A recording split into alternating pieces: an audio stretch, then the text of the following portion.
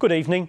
Besieged opposition leader Isobel Redmond has cut short a press conference after Tony Abbott failed to name one of her policies.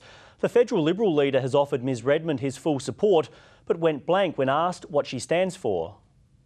It was an early start for Tony Abbott, who arrived in Adelaide to a political storm. Politics is a game of swings and roundabouts. I support the leader. Isobel is a fantastic person.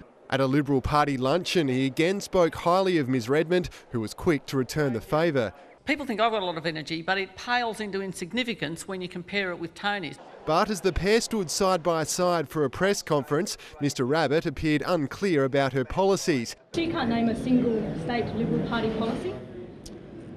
My job is to support my state colleagues, and I'm going to ask Isobel to talk about the policies of the state party. But when it was her turn to answer questions, the conference was abruptly cut short. Ms Redmond, can we ask you some questions? Ms Redmond, is there a reason you won't stop and answer questions?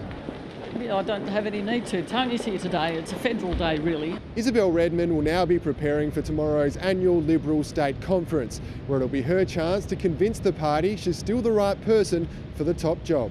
Watching on will be a room full of MPs, including one who is yet to rule out a challenge. Ben Avery, 9 News.